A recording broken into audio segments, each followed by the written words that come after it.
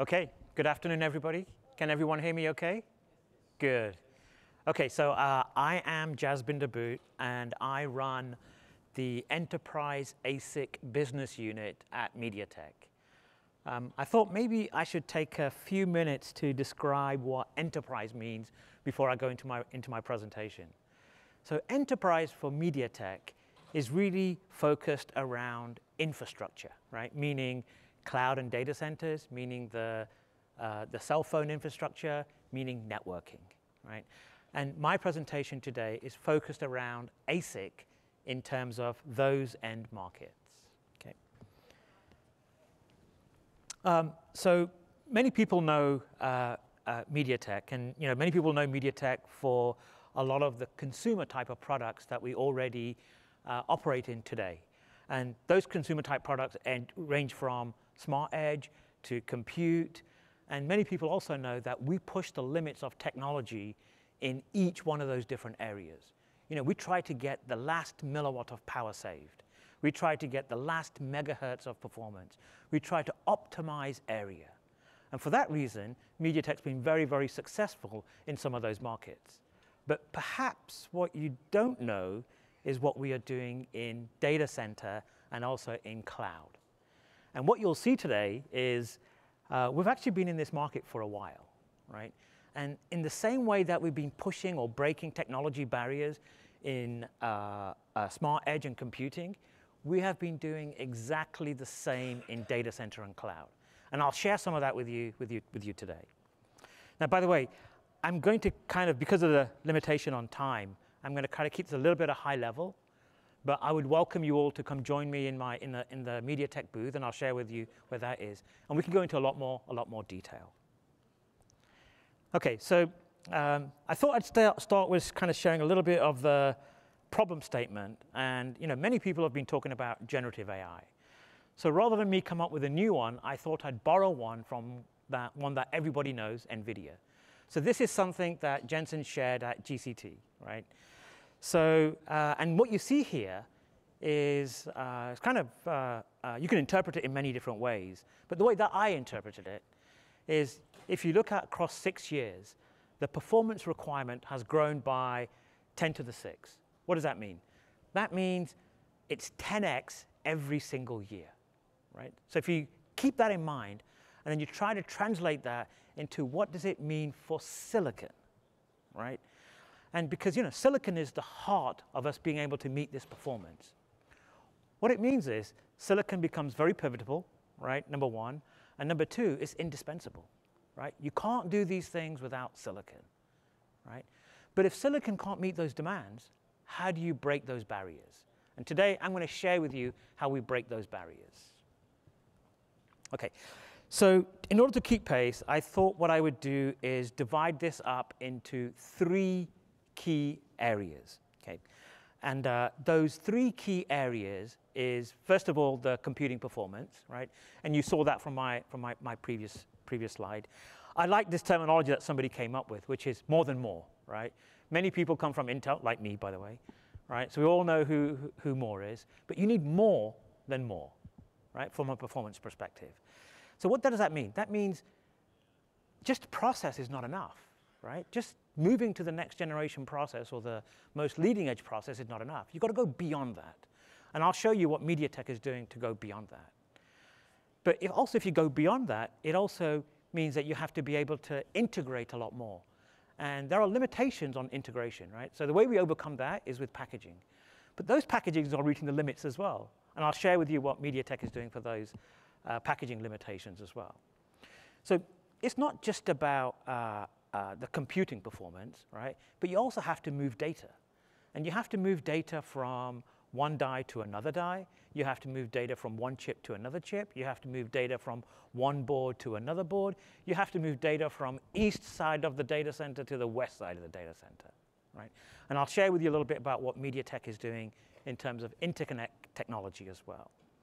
And then last and certainly not least, as you get more and more data, you have to store more and more data, right? You take the data, you do some computation on it, you store it somewhere, you bring it back, and you keep going round and round this loop. And you have to optimize for that storage, meaning memory. And you have to optimize not just for external memory, but also internal memory as well. My definition of internal memory is memory that's in the device, so SRAM, for example. And I'll share with you what we're doing in terms of SRAM as well. OK, so let me take each one of those at a time. Let's start with advanced process, right? So what does it mean? It means you have to get the maximum entitlement from that process, not just the first time that a process node is released, but every single time, right? And you've got to be there first at every single node. And then you have to get the best out of that node. What do I mean the best out of that node? Well, you have to get the lowest power, right? Everyone talks about power as well, so of course you have to get the lowest power. But you have to get the lowest power beyond what you could normally get in that process, right? The same also applies for area. You want to do this in the smallest possible area, right? For a number of reasons, not just cost, right? But designs are getting bigger and bigger and bigger, right?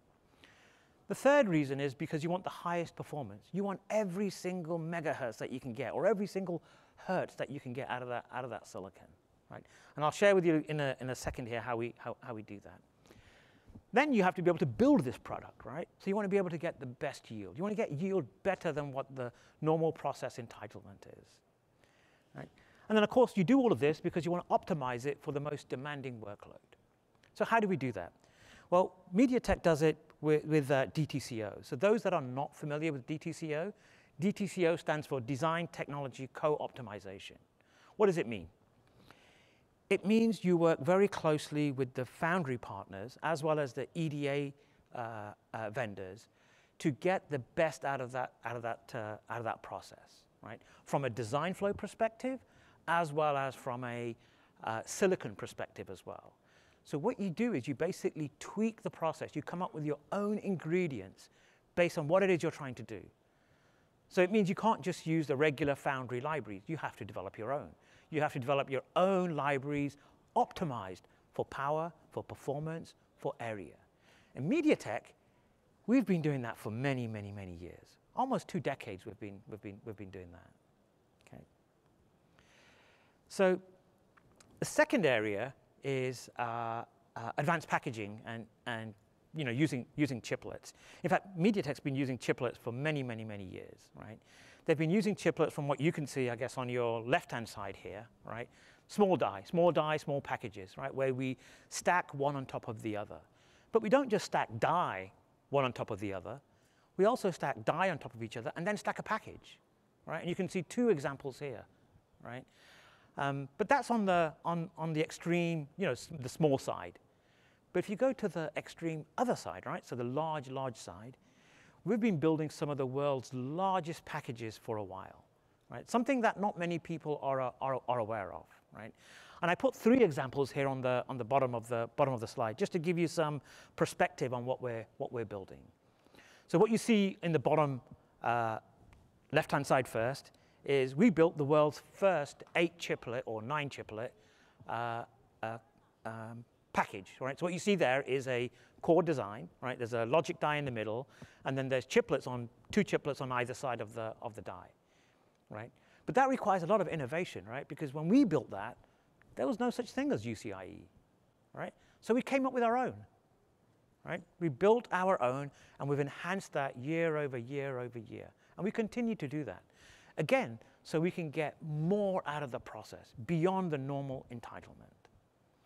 The one that you see in the middle there is a hybrid multi-chip package. In other words, it's a package that has die inside of it. It has another die on top of it. And then it has a memory die on top of it as well in a package, right? And then you can scale it up, or you can scale it X and Y.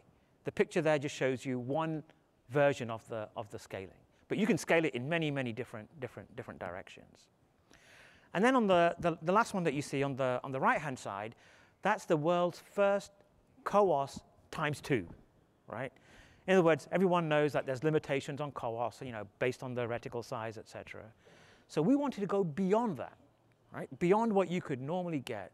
So we put 2 CoWoSes together, and we put those die together in the picture that you see on the right-hand side. World's first. before anybody else got there. Only challenge is, not many people know about it, but you guys know about it now. Okay. The next one I talk about a little bit about is interconnect technology. So as I mentioned a little bit earlier, some of the interconnect technology didn't exist when MediaTek first got involved in doing die-to-die interconnect. So the middle one that you see there is the die-to-die interconnect. We have our own proprietary version. We call it M-Link, right? But we support every single standard. It doesn't matter whether it's UCIe, A, UCIe, S, XSR, XSR+. We support them all. Okay? And then we also have our own chip-to-chip or chip-to-edge SerDes as well, internally developed at MediaTek, right? And if you want to see this SerDes in operation, I'd welcome you to come look at it in our booth. We have it up and running in our booth today. Okay? But we're not stopping there, right? We're going beyond that because we're looking out into the future. So what happens out in the future, right? Electrical may no longer be sufficient. So we're going from electrical to optical, right? Meaning co-packaged optics. And we also have co-packaged optics demo in our booth as well. So I'd also welcome you to come take a look at that in our booth. So what does it mean? It means, well, MediaTek, we've been delivering interconnect solutions for many, many, many years. Okay. And then let me talk a little bit about memory, what it is that we're doing in memory. And remember, I mentioned that there's internal memory and external memory. On the left-hand side, you see external memory, like specifically HBM, right? So we're developing our own HBM solutions, and we're optimizing those solutions for performance and also for power, working very closely with the memory vendors to get the best out of that memory, okay? So from an internal perspective, what we're doing here is we're developing our own custom memories, right? And we're developing the custom memories based on specific workloads that come from generative AI, right? Not every workload is the same, and every workload has different requirements. So what we would do is we work very closely with our customers to develop memories that are optimized specifically for their workloads. Right? Okay, so I want to talk a little bit about how long MediaTek has been doing these type of technologies. And this slide here demonstrates kind of how long we've been doing this. So you can see right at the top, first the top row is packaging, right? Multi-die packaging. Of course, we started off with flip chip packaging and putting die on top of each other. But you can see we've gone from flip chip, we've gone to info, to CoWoS, fan out package on a package on a package. And now we're also investing in EMIB as well as CoWoS-L as well, right? And the way that we do that is we invest heavily in test vehicles. So when your design comes along, a lot of the problems have already been solved for manufacturability, okay? I talked a little bit about die-to-die interconnect. And you can see we've been developing die-to-die interconnect since 2018, right? So well before standards like UCIe, okay? But we do also support UCIe, right? We have UCIe 16 gig, UCIe 32 gig. In fact, also in our booth, we have a demo of UCIe. And our demo in our booth has UCIe not only on N4P, but also on N3P as well, right? So I'd welcome you to come check that demo out. Now, one thing most people are probably not so much aware of is the investments that we've put in developing our own SerDes, right? So we've been developing SerDes since 2018. And you can see here, we started off in 28 gig. We've developed 56 gig, developed 112 gig. And as I mentioned earlier, the demo in our booth is 226. And very soon, you'll see 448 gig, right? We've already started the development of our 448 gig SerDes. Right? You may recall at the beginning, one of the things I talked a little bit about was leading edge process, right? You've got to be first to the leading edge process and get the maximum entitlement out of that process. Right? So here you can see that we've been in the first wave on almost every single node.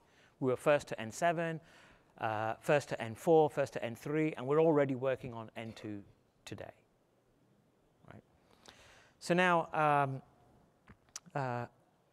this is all great, right? So you can put all these things together, right?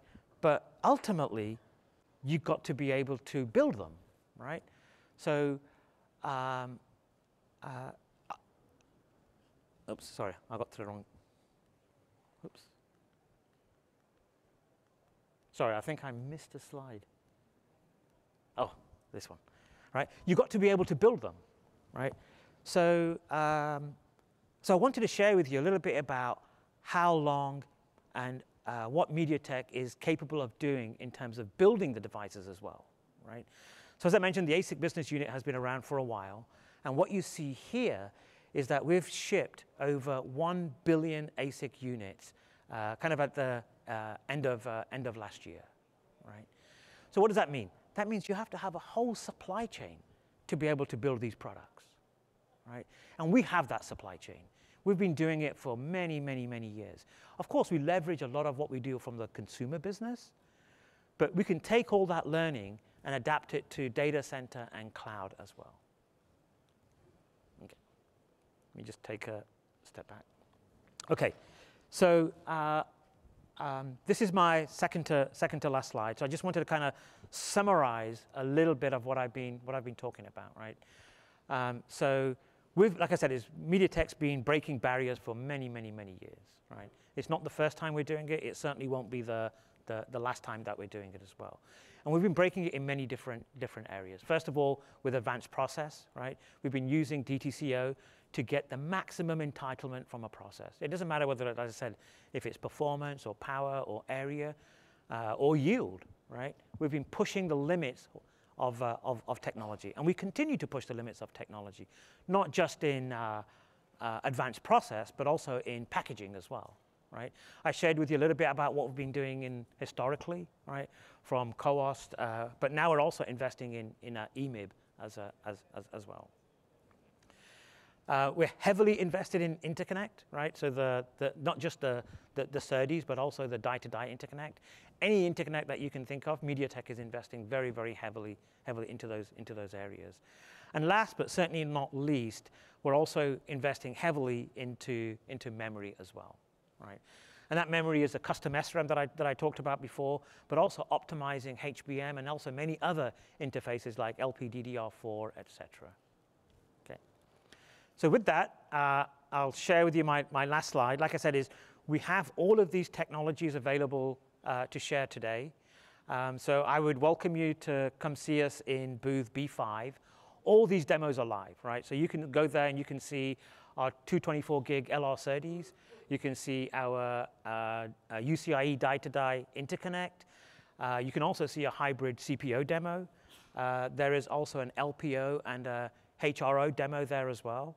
And of course, much, much, much more. You can see what our ASIC methodology looks like as well.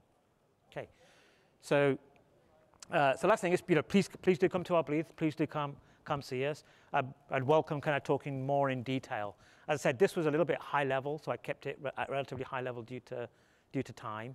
And so with that, I'd like to thank you all for spending the time with us today. All right, thank you.